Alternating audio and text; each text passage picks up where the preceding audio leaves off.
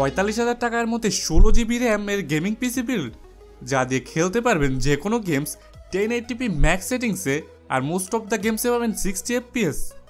অনেকের কাছে অসম্ভব মনে হচ্ছে যে এই অসম্ভবকে সম্ভব করতে আসছি, কিন্তু আমি অনন্ত জলিল না। সো ফিরছি ইন্ট্রোটির পরেই।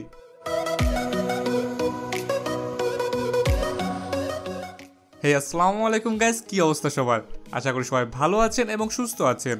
অনেক আগে থেকে আমরা পিসি বিল্ড গাইড দিয়ে আসছি, সো আবারও আপনাদের জন্য বেস্ট একটা গেমিং পিসি বিল্ড নিয়ে এসেছি, অনলি 45,000 টাকার মধ্যেই। এটি দিয়ে আপনি যে কোনো ট্রিপল এ টাইটেলের সাথে ইউএসপোর্টস টাইটেলগুলো 1080p ম্যাক্স সেটিংসে খেলতে পারবেন। আর ডেসক্রিপশন বক্সে বিল্ডের কিছু বেঞ্চমার্ক ভিডিও এর লিঙ্ক অথবা টেস্টের লিঙ্কগুলো অ্যাড করে দিব, চাইলে ভিডিও শেষে চেক করে নিতে পারবেন। সো উইদাউট ওয়েস্টিং টাইম বিল্ডটি শুরু করে দেই। প্রথমেই শুরু করি আমাদের বিল্ডের ব্রেন, সিপিইউ বা প্রসেসর দিয়ে। সো প্রসেসর হিসেবে সিলেক্ট করব AMD এর Ryzen 2200G। এটা কারেন্ট প্রাইস অনেক কম এবং আপডেটেড প্রাইস ডেসক্রিপশন বক্সে পেয়ে যাবেন। এতে থাকছে 4টা কোর এবং 4টা থ্রেড। 1080p গেমিংয়ের জন্য 4 কোর ইজ এনাফ নাও। এর সাথে AMD Vega 8 GPU পাবেন, যা এই বিল্ডটির জন্য খুব একটা প্রয়োজন না, কিন্তু বাজেটে 2200G মোর কোর্স এবং মোর পারফরমেন্স অফার করতেছে। অনেকেই বলতে পারেন why not Ryzen 3rd Gen। Ryzen 3rd Gen এর প্রাইস একটু বেশি, সো আপনার বাজেট থাকলে you can go for Ryzen 3rd Gen। তখন আপনি 3200G নিতে পারবেন, যা গেমিংয়ের জন্য স্লাইটলি ইমপ্রুভ হবে, বাট নট দ্যাট মাচ। এরপরে আমরা সিলেক্ট করব আমাদের বিল্ডের মাদারবোর্ড। মাদারবোর্ড নিব গিগাবাইটের B450 S2H আলট্রা মাদারবোর্ডটি। এতে আহামরি খুব ওভারক্লক করতে পারবেন না, কিন্তু AMD এর নিজস্ব ইউটিলিটি সফটওয়্যার অটোমেটিক বুস্ট করে ওসি করে, যা অনেকটাই সেফ। এই জন্যই মাদারবোর্ডটি নেওয়া।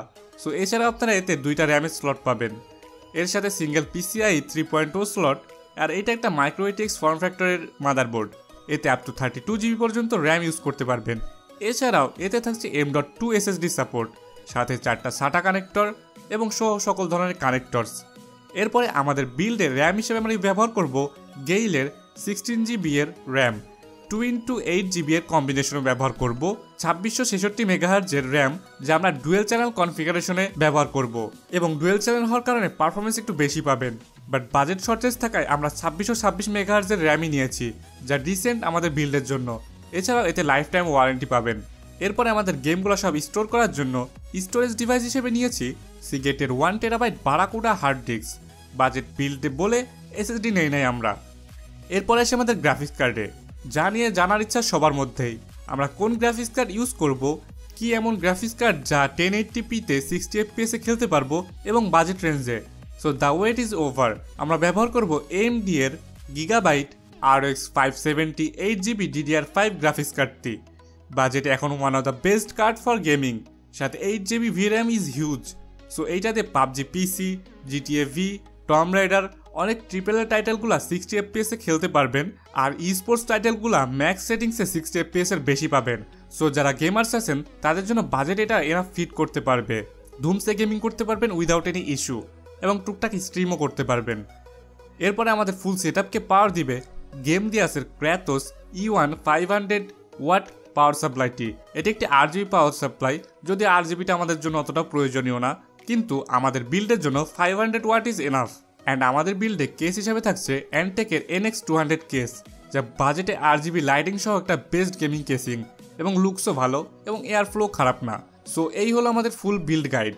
এই সেটআপটি দামাদামি করে কিনলে 45K এর মতো পড়বে, আর আগেই বলেছি এটিতে যে কোনো ধরনের গেমসই খেলতে পারবেন এখন।